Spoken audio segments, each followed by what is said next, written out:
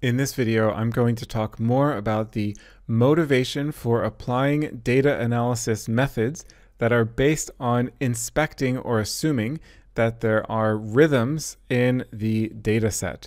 So this is spectral analyses, time frequency analyses, narrowband connectivity analyses, and so on. And actually, I'm going to start the lecture by talking a little bit more about phase-locked and non-phase-locked components of a signal, which is a concept that I introduced in the previous video. So here we have, this is a slide from this paper here. This is illustrating some time domain data. Again, this is simulated data, that's why it looks so beautiful. And what they are showing here is the distinction between what they call evoked and induced. I prefer the terms phase-locked and non-phase-locked. I think these terms are a little bit easier to remember, and they're also a little bit more kind of sensible and linked to what's actually happening in the signal. Anyway, so here they call evoked, I would call this phase-locked. Here they call it induced. I and other people as well would call this non-phase-locked. And what you can see is that the evoked response has the exact same timing, not only in terms of the energy, but also in terms of the exact phases. So this signal is going up and down with the same timing on all three of these trials. And this induced or non-phase locked and also non-time locked response has a different time course on each trial. So again, this is like the plot that I showed in the end of the previous video. When you compute the time domain average, the ERP, here this is ERF, this would be for a magnetic field, that's the MEG equivalent of an ERP. You can still see this first evoked or phase-locked response, but this is averaged out for the same reason that I explained in the previous video. Here you see a time frequency analysis of the ERP, and you only see this one response here in the beginning. You don't see any representation of these induced responses, and that's because the reason why you don't see these events in this time frequency plot is that this is the time frequency plot of this signal, this ERP. In contrast, the way that we are going to be doing time frequency analyses that you will learn in this course is we don't do an event or a time frequency plot on the event-related potential. Instead, we take the time frequency analysis of each trial separately. So this is the time frequency analysis of trial 1 for trial 2 and trial 3. And then here you see that these narrowband frequency rhythms here are present in the time frequency plot here. And then what you see here is the average of these three individual plots. So time frequency analysis of each individual trial, and then average over all of those time frequency power spectra. And then you see both the phase-locked response and the non-phase-locked response in the same signal. So by applying these time frequency analyses, we are extracting more information from the signal than what we would get just from the ERP. So here you see a table illustrating what you can measure when activity is time-locked versus non-time-locked and phase-locked versus non-phase-locked. Now, this distinction between, or these terms, phase-locked and non-phase-locked and time-locked and non-time-locked, these are terms that are only really useful to discuss when you have a trial-based experiment design. So that is an experiment design where there is something that you can call a time zero. This might be an external event like a picture comes on the computer screen, or there's a sound that's played, or maybe there's a somatosensory stimulation. So there's, a little mechanism that's vibrating the finger, for example. So in these kinds of trial-based designs where you have a time zero to time lock the data to, then you can have dynamics that are both time locked and phase locked. And here you will see that the trial average shows the response in the time domain and also in the time frequency domain. So when something is phase locked and time locked, then you will see it in the time frequency analysis and you will see it in the event related potential. If something is time locked, if the activity is time locked but non-phase locked, then you get this situation that I showed at the end of the previous video, where you have all the individual trials show this clear pattern of increased energy, but the event-related potential goes to 0 because the activity is non-time locked, it's time locked, but the exact timing of the phases of the oscillation are different on different trials. So that's called non-phase locked. So for a pattern like this, the ERP will not be able to measure those dynamics. A time frequency response will. And here we get to a case where you have non-time locked and also non-phase locked activity. This is like what I showed here in this previous slide, where the signal happens at different times on different trials. So here I'm just lagging them by a little bit, so they're overlapping a little bit. So again, this sort of pattern is not going to be visible in the ERP, and whether it's visible in the time frequency response depends a little bit on how non-time locked they are. If they're really spread apart and you don't have that many trials, then non-time locked activity will also be invisible in the time frequency power spectrum. So I'd like to now spend the rest of the video talking about why it's important to do these time frequency analyses. It's not only about phase locked and non-phase locked activity. It's also because it is well known that the brain exhibits a lot of rhythmic neural activity. So at many different spatial scales, at many different temporal scales of the brain, many different ways of measuring the brain, you will often find that the brain has very strong patterns of rhythmic activity. You can see this here just looking at the raw signal. I'll show a few more examples of raw traces in a few slides. You can see it when looking at time frequency plots that there are narrow band features in the time frequency plot. I will talk more in a few videos, it might even be the next video, about how to interpret these time frequency plots and what to look for in time frequency plots. Here you see what's called a static power spectrum, and you see that there are bumps, there are peaks in the spectrum indicating the presence of rhythmic or oscillatory activity. Here you see an even more striking example of bumps or the presence of oscillations in a time frequency response or a spectral profile. Broadly speaking, there are two different families of methods for studying the brain. One I refer to as imaging and the other I refer to as electrophysiology. Now, these two are kind of overlapping. They're actually not so easy to distinguish from each other. But broadly speaking, imaging involves taking pictures of the brain. You might get pictures at a kind of macroscopic scale, like with fMRI, or at a microscopic scale like this, where each of these little circles with a little tail on it is a brain cell. So imaging gives you like snapshots of the brain, and electrophysiology, of course, is what we're focusing on in this course. That's about recording the electrical activity of the brain. And again, this can be at a sort of meso to macroscopic scale like EEG. Here you see a happy research participant. This is actually me.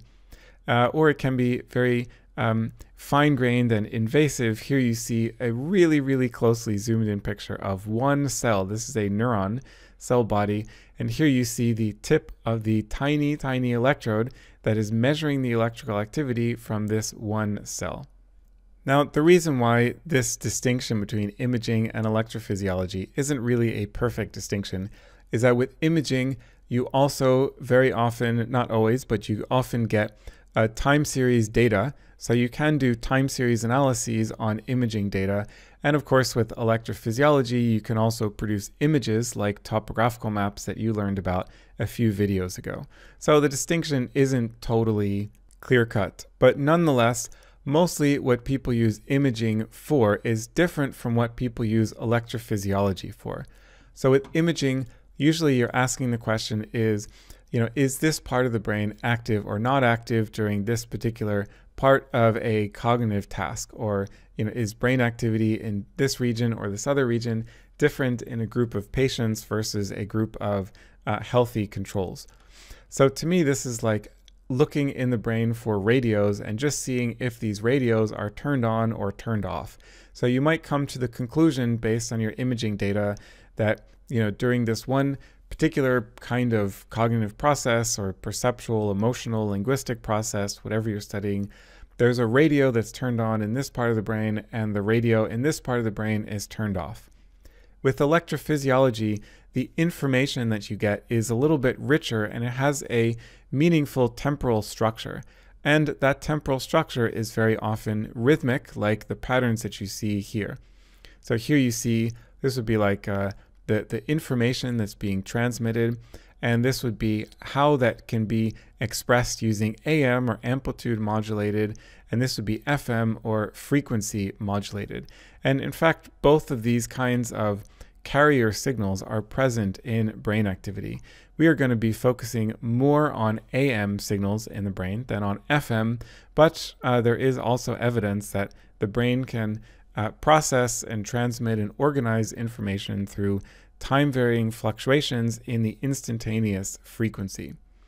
All right, but I think this gives you a bit of a sense of what we are looking for in electrophysiology, why we are focusing on data analysis methods that allow us to capture and isolate and quantify rhythmic patterns of temporal activity. So here you see a picture of the light spectrum and various kinds of information that's contained in different parts of the frequency spectrum. So here on the x-axis is frequency. This is in hertz, but you can see that these numbers get to be really, really large. So these are incredibly fast fluctuations. Here is the narrow range of visible light spectrum that we can see. Here you see the radio spectrum. This is FM and AM. And the reason why I show this is because when you look at a brain frequency spectrum, you see that there are similar kinds of organization principles as what you see with the light spectrum. So the idea is that, there are these narrow ranges in the entire spectrum where information is organized. Now, part of these narrow ranges come from biology, the biology of our eyes and our visual systems. And part of this narrow focus in this spectrum comes from our choices as engineers, as people. We invented radios to have this particular range of spectrum. In the brain, it's closer to the biological limits, but you can see that there is not going to be necessarily interesting activity at every single possible frequency. Instead, the information in the brain appears to be organized into narrow peaks in this spectrum. So this plot goes from 0 up to 50 hertz. That's actually off of this range. But if they would have continued this scale by 2 more ticks, we would have actually seen the brain spectrum on this plot. So this is 10 to the 2. The next tick here, well, this would be 10 to the 3. And then here, this tick, which would be approximately here, that would be 10 to the 1. And then over here, I guess somewhere would be 10 to the 0. And 10 to the 1 is 10 hertz here. This peak in brain activity at 10 hertz would appear on this spectrum at somewhere around here. So still, not so far away on this log scale from radio waves and the visible light spectrum. So I think that's pretty interesting because it tells you that there is something fundamental about the organization of information over time or over space where rhythms and narrowband activity is important. So we see that in nature, we see that in biology, we see that even, in our own engineered devices, and we see that in the brain, which is currently a biological device, and who knows, at some point in the future, maybe we will transition into brains that are human engineered devices. But anyway, so here in this plot, I showed that these are sine waves going up and down. So this kind of motivates the use of techniques like the Fourier transform and wavelet convolution, narrowband filtering to isolate sinusoidal-like features in the brain signal.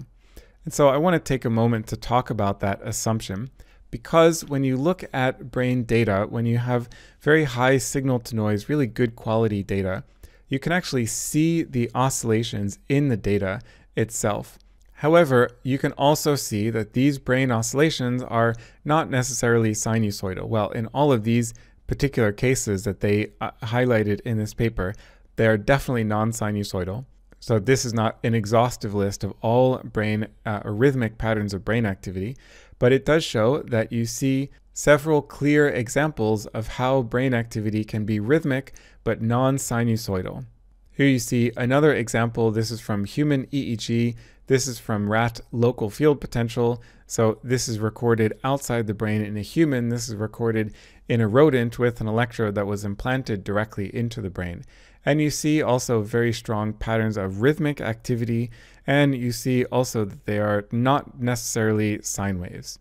Nonetheless, if activity is rhythmic, it doesn't have to be sinusoidal for the methods that you will learn about in this course to be valid and applicable. So you can see that despite these signals being non-sinusoidal, they still have narrow representations in the spectrum.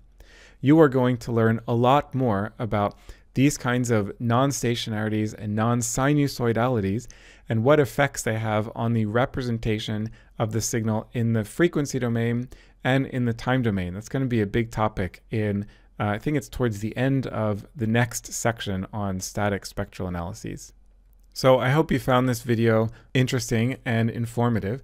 I talked a little bit more about time-locked and phase-locked and non-phase-locked components of a signal, and I spent quite a bit of time motivating the use of data analysis methods that are based on highlighting or identifying rhythmic features in the data, and that is because many features of the EEG and LFP signal, the electrical activity from the brain, is very strongly rhythmic. In the next video, I'm going to talk more about time frequency plots and how to interpret and evaluate time frequency plots. So I look forward to seeing you then.